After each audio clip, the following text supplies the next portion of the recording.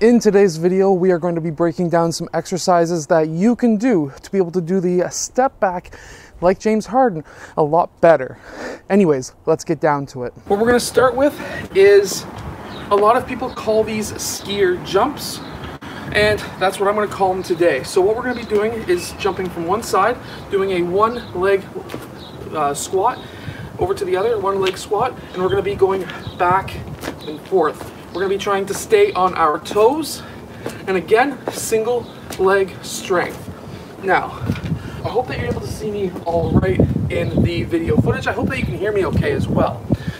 So we're going to be going 10 times. So every time we get back to the right side, that's going to be 1. We're going to do that 10 times, trying to keep our shoulders back.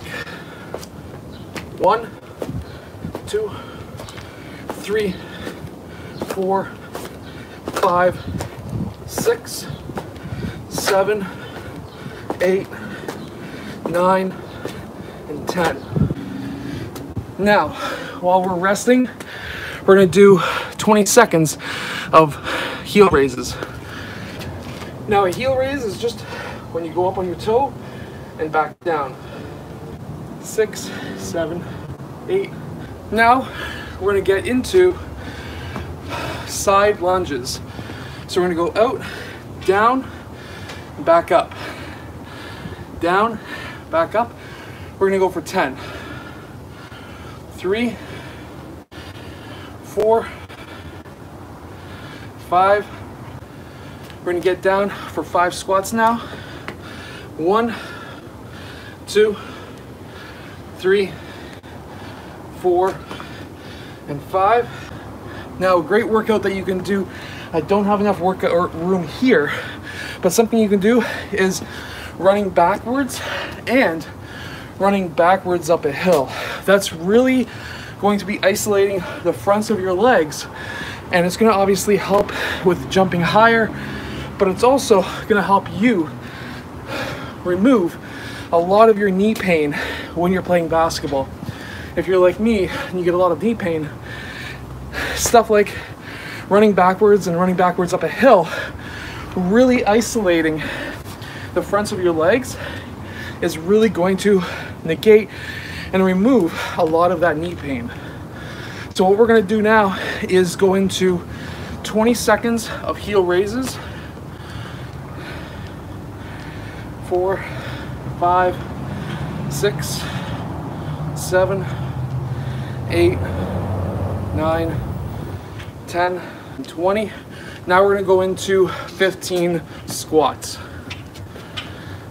1, 2, 3, 4, 5, 6, 7, 8 is grab yourself a basketball.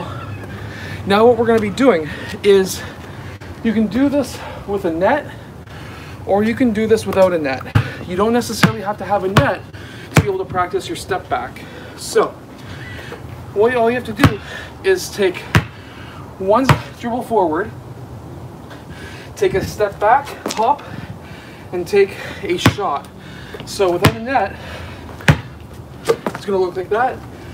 You're going to go for your shot. You're going to try and go quicker and quicker. So